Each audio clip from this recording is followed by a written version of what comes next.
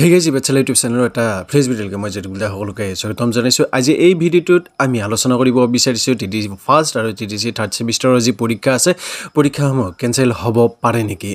itimodhe apnalage gom paise je UGC ekhon guideline disile examination aru new session or uporot jot koa hoisile je ji terminal year ba terminal semester examination ase hokolu bilak by 31st August samapto koribo lagibo logote je intermediate semester ase teolokok promote kori dia hobo eta kenege promote kori dia hobo tar porot moi nischay এটা video বনাম যদি হে আপোনালোকে বিচাৰে এতিয়া WhatsAppত মোক বহুতে FB page এটাৰ আৰ্টিকল শেয়াৰ কৰিছে শেয়াৰ কৰি কিনে মোক খুধি আছে যে জি ফাৰ্স্ট সেমিষ্টাৰ আৰু থাৰ্ড সেমিষ্টাৰৰ পৰীক্ষা আছে সেই পৰীক্ষাসমূহ কেনসেল হ'ব পাৰে নেকি গতিকে আৰ্টিকলটোত কি কথা লিখিছিলে সেই তাৰ বিষয়ে আজি এই ভিডিওটোত আলোচনা কৰিম লগতে আলোচনা কৰিম যে ফাৰ্স্ট সেমিষ্টাৰ আৰু থাৰ্ড সেমিষ্টাৰৰ পৰীক্ষাসমূহ কেনসেল হ'ব পাৰে নে সেকেন্ড সেমিষ্টাৰ আৰু ফৰ্থ সেমিষ্টাৰৰ পৰীক্ষাসমূহ কেনসেল হ'ব পাৰে গতিকে আশা কৰিছো আপোনালোকক এই ভিডিওটোৱে কিছু পৰিমাণে হলেও উপকৃত কৰিব কিন্তু ভিডিওটোৰ আগলৈকে যোৱাৰ আগত যদি আপোনালোকে এতিয়ালৈকে ইউটিউব চেনেলটো সাবস্ক্ৰাইব কৰা নাই তেতিয়াহলে অনুগ্ৰহ কৰি এই ইউটিউব চেনেলটো সাবস্ক্ৰাইব কৰি লব কাৰণ আপোনালোকেও জানে যে মই আপোনালোকৰ বাবে এনেকুৱা ধৰণৰ গুৰুত্বপূৰ্ণ তথা ইনফৰমেটিভ ভিডিওবিলাক লৈ আহি থাকো গতিকে এতিয়া হকচোন আজি আমি মূল ভিডিওটো আৰম্ভ কৰো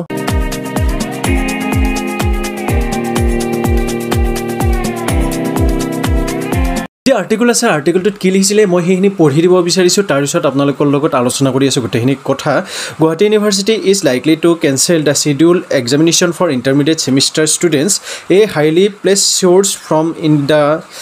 The University Authority informed the truth মানে যেটো FB page আছিলে তাৰ কথা কোৱা হৈছে that the schedule examination for intermediate semester students is likely to be cancelled the semester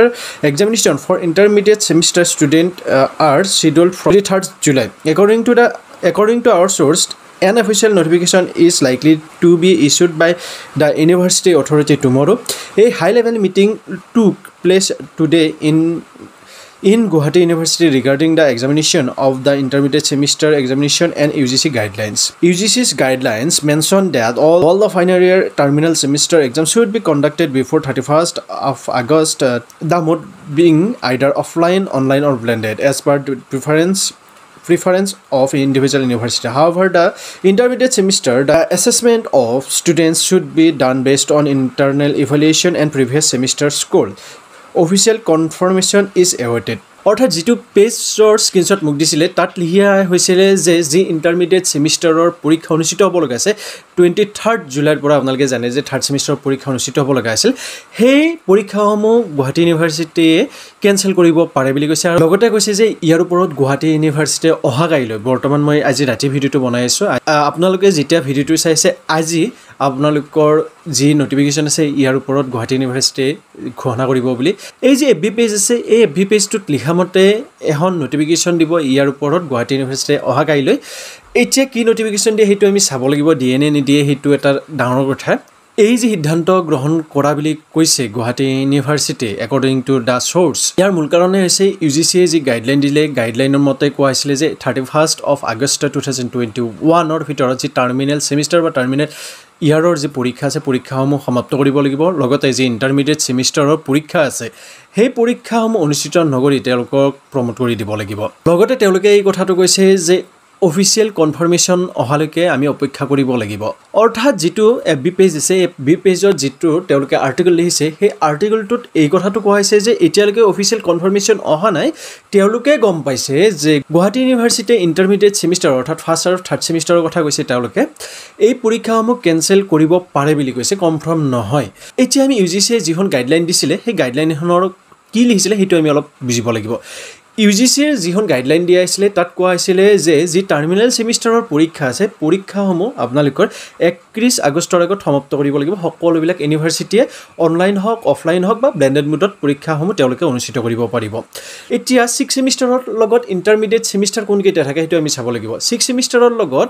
যদি আমি UG লেভেলত কও তেতিয়ালে ইন্টাৰমিডিয়েট সেমিষ্টাৰ থাকে আপোনালোকৰ সেকেন্ড সেমিষ্টাৰ আৰু ফৰ্থ সেমিষ্টাৰ এতিয়া 6 সেমিষ্টাৰক যদি পৰীক্ষা অনুষ্ঠিত কৰি সেই সময়ত ইন্টাৰমিডিয়েট ছাত্ৰ-ছাত্ৰীসকলক প্ৰমোট কৰি দিব দিছে তেতিয়াহলে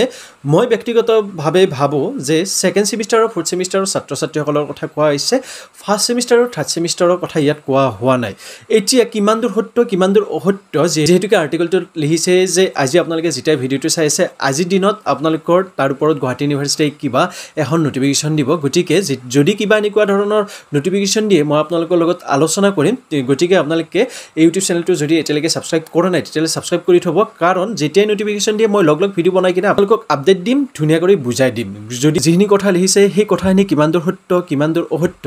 এইটো মোৰ ফালৰ পৰা মই ক'ব নোৱাৰো কাৰণ